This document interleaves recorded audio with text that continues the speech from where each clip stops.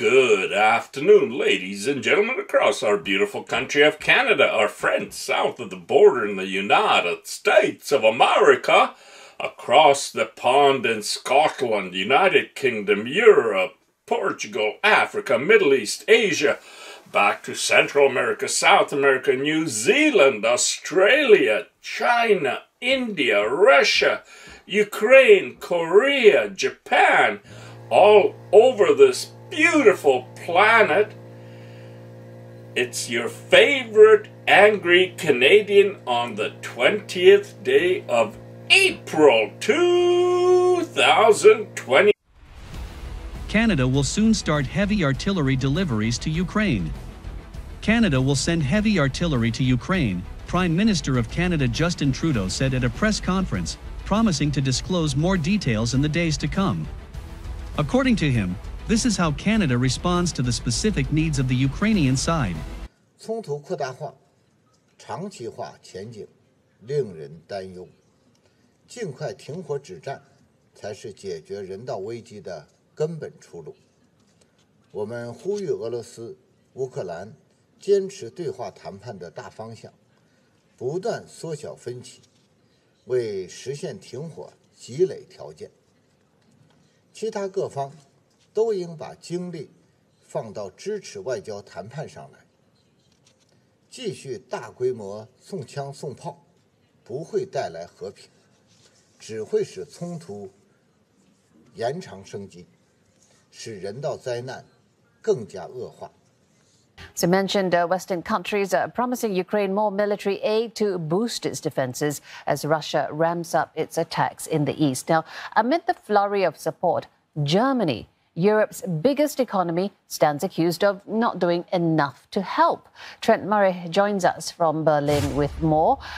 Trent, as we heard there, while several European nations pledging military support, Germany is saying it's reached its limit on arms that it can offer to Ukraine. What's been the reaction?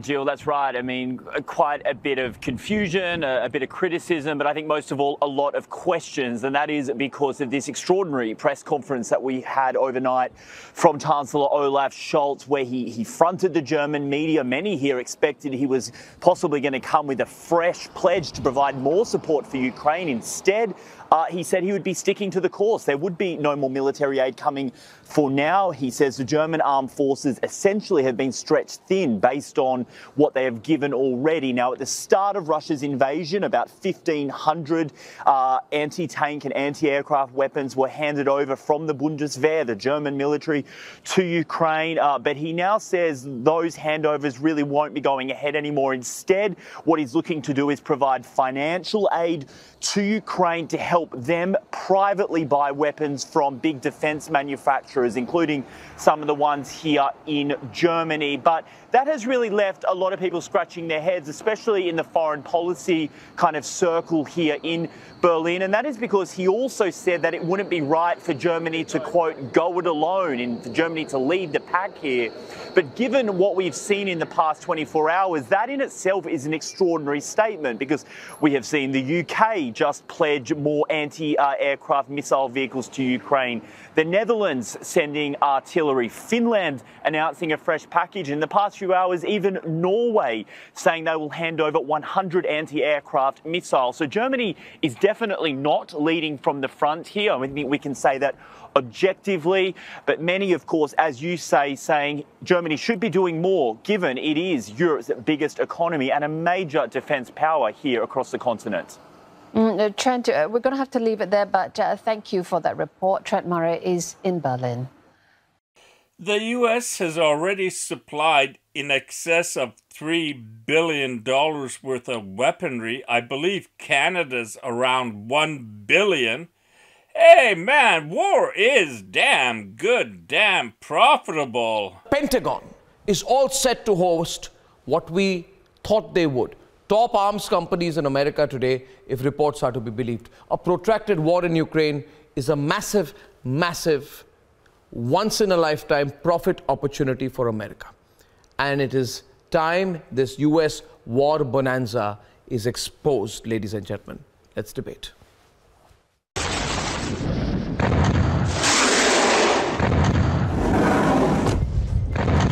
The writing on the wall indicates it could be a protracted war in Ukraine. Today, Kyiv still stands and that government still presides. This fight is far from over. Here's the point. This war could continue for a long time, but the United States will continue to stand with Ukraine and the Ukrainian people in the fight for freedom.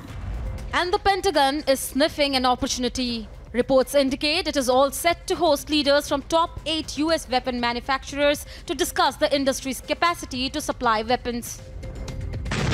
Just over a month of the war has meant a spike in stock value for American defense companies. And the deals are pouring in. Germany is all set to buy 35 US F-35 fighter jets that cost about $77.9 million each. Billions are being made.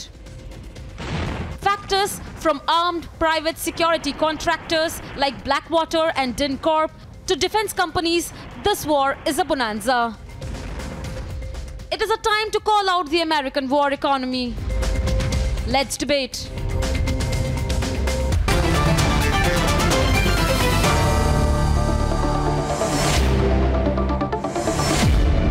Okay, we have Professor Mark Merowitz of the State University of New York from New York, Andrew K.P. Leung, China strategist from Hong Kong, General G.D. Bakshi, India's leading defense expert from New Delhi. And my first question is to Yevgeny Popov, Russian member of parliament and also a senior journalist. Mr. Popov, today the biggest names in defense in America, Raytheon Technologies, Lockheed Martin, Boeing, Northrop Grumman, General Dynamics, L3 Harris Technologies were reported to be meeting Pentagon officials to discuss their role in a protracted war in Ukraine. It seems, and welcome also to Valentin Yakushik from Kiev and Professor Andrew McLeod from King's College London. It seems, Yevgeny Popov, that the America is really excited about the prospect of a long war, a protracted war, a never-ending war. They seem to be preparing for a very long war. Is Russia prepared for that? This is their most exciting moment as tens of thousands of Ukrainians continue to be killed. How ironical, Professor Mark, and how cruel for the American arms industry to be indulging in this kind of profit-making, while Ukrainians die without committing a single American soldier. Yes, Professor Mark. Well, I think that is not the right focus. I mean, the gentleman spoke about the dream for America, but actually it's a nightmare that was created by Russia. You know, this would all stop in 1 minute if Russia stopped attacking with aggression against Ukraine. In fact, our president, President Biden, I believe today or yesterday, called Russia's actions genocide. So it's in about 10 seconds, if the Russians would pull out, then there would be no need to supply weapons to defend Ukraine against external aggression. Let me finish. And the point being that who started the war? Russia. Who is committing atrocities against civilians? This is our president is talking about this. So defense industry, in my opinion, Arnab, is really besides the point. So I don't think they're excited about it. I think the defense industry of the United States makes itself available to provide weapons to defensive purposes, javelins and stingers, to protect the Ukrainian people, and particularly the innocent civilians, from the extraordinary aggression. And I'm quoting my president, President Biden, and my UN ambassador and my Secretary of State, who have spoken about this. So if Russia wants to stop, they should stop, and then there won't be any need for any weapons. No, that's all right. But again, focused question, Mark. And Mr. Popov is a Russian MP. He will respond to you, not me. I would love to engage with you. I would love to engage, but I say this to you. Just a simple and elementary question which can have a very, binary kind of reply. Tell me, Professor Mark, is it true or not that in America, as these billions, maybe trillions are spent, and companies like Raytheon, Lockheed Martin, Boeing, Northrop, General Dynamics all make a lot of money, is it true or not that many jobs will be created in America? Is it true or not? Is it true or not that it will be excellent for your economy? Is it true or not there will be huge profits for American companies, right? And is it true or not? Is it true or not? Therefore, allow me to complete that the war is a bonanza. for America. It's a bonanza of unparalleled proportions. It's a fantastic thing. It's the best thing that can happen for the American economy, the American people, for the American government, and for the defense companies. It's magical. It's magical. The turnover of these companies will go through the roof. Am I right or wrong? Don't go into the... am I right? Am I right? How about this? You're right and wrong. Okay? You're right that the defense industry is an industry in our country, which is a capitalist industry, and there are defense industries around the world. These are big companies. And is it also true, Professor Mark, that after the exit from Afghanistan, the defense industry had no source of sustenance till Ukraine happened? You needed Ukraine. You needed Ukraine.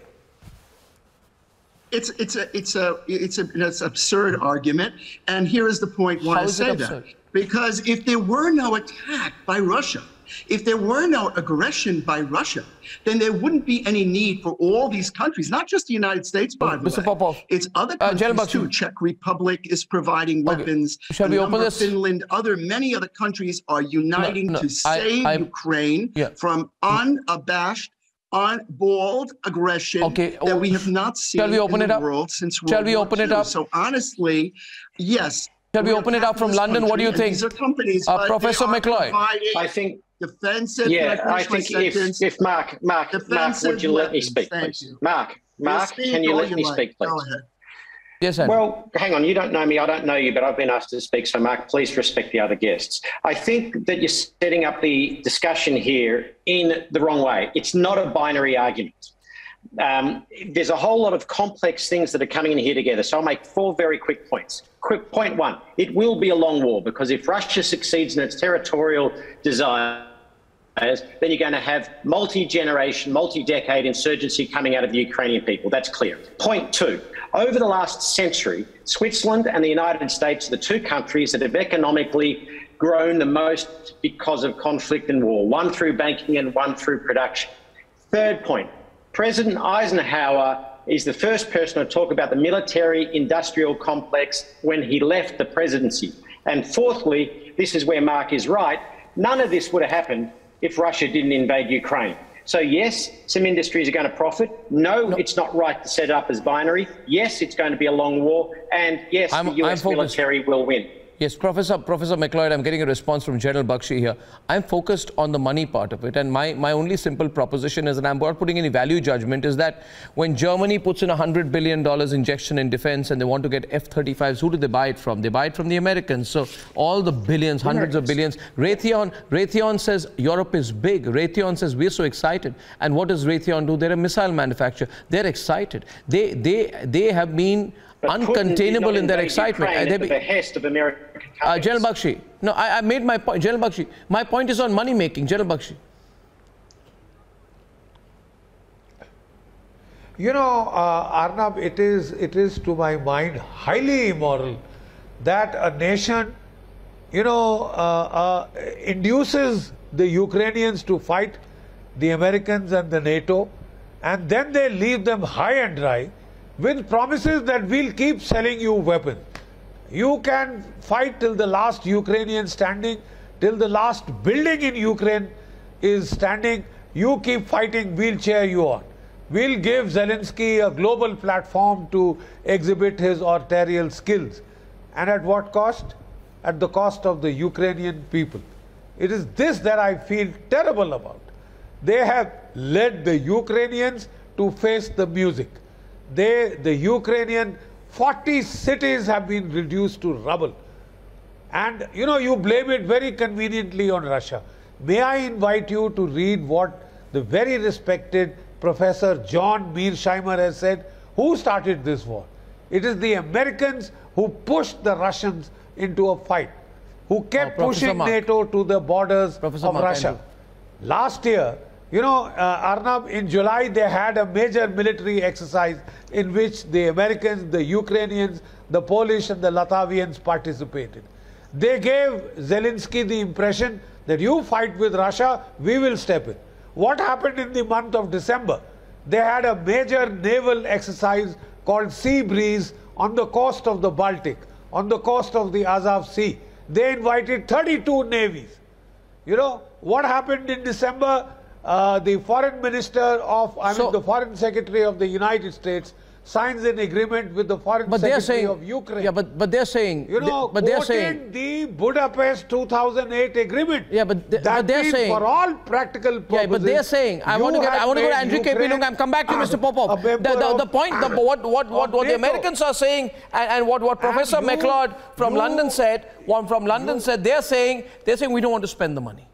Yes, we will make money, but you stop the war, then nothing is going to be spent on the money. They're saying the rest of the world, Russia, China, others need to do more to stop the war.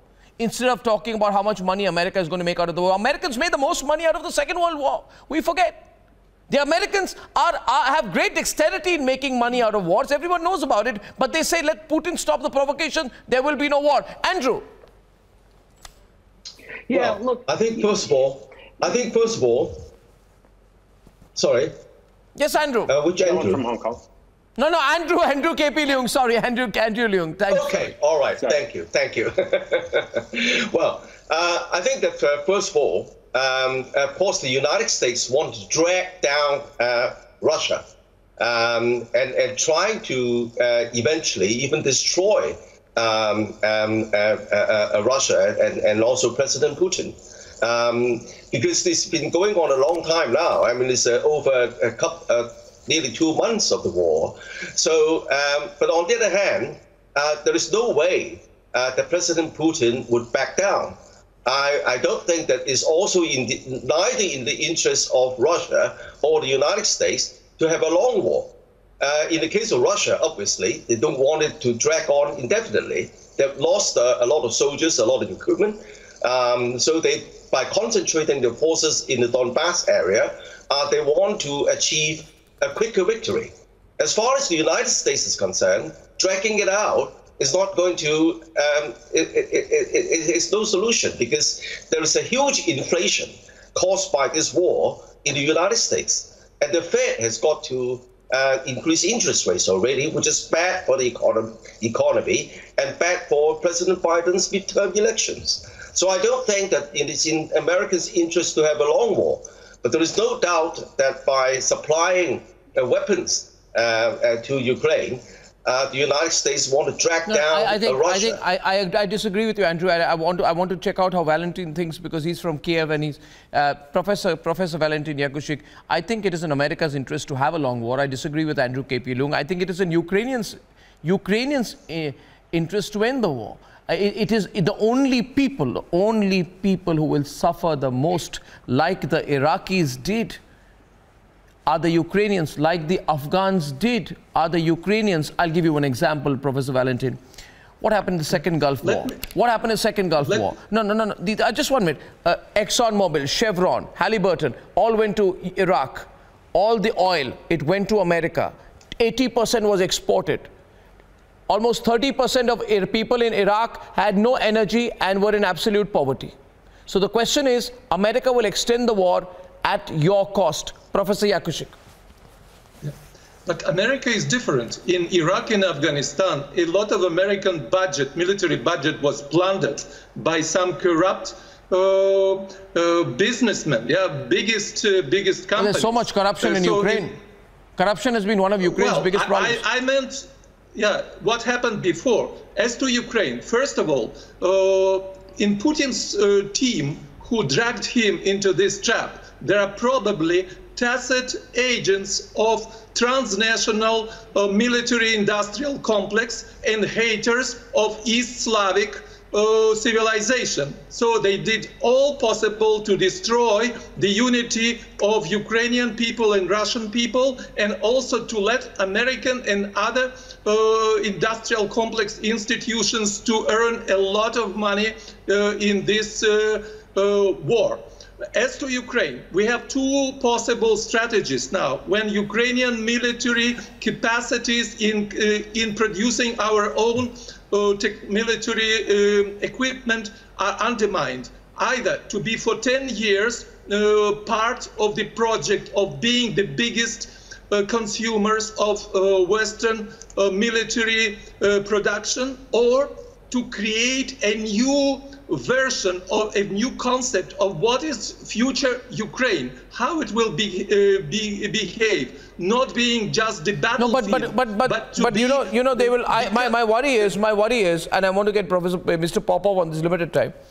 The Americans will help in the destruction of Ukraine, and then the American companies will say, let's make the arms to destroy Ukraine, then let us bring in our contractors to rebuild Ukraine.